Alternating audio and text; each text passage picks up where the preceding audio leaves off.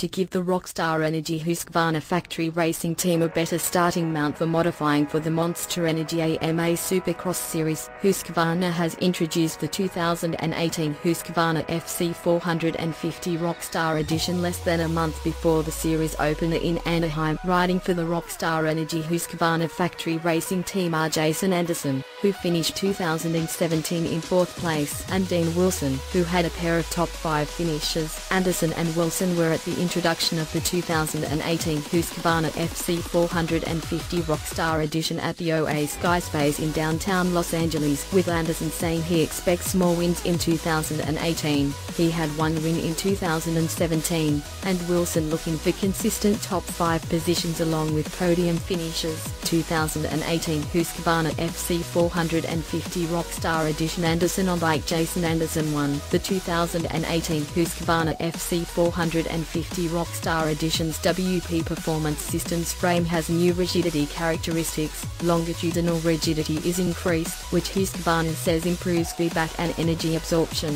while increasing stability. The frame is hydroformed, laser cut, and robot welded.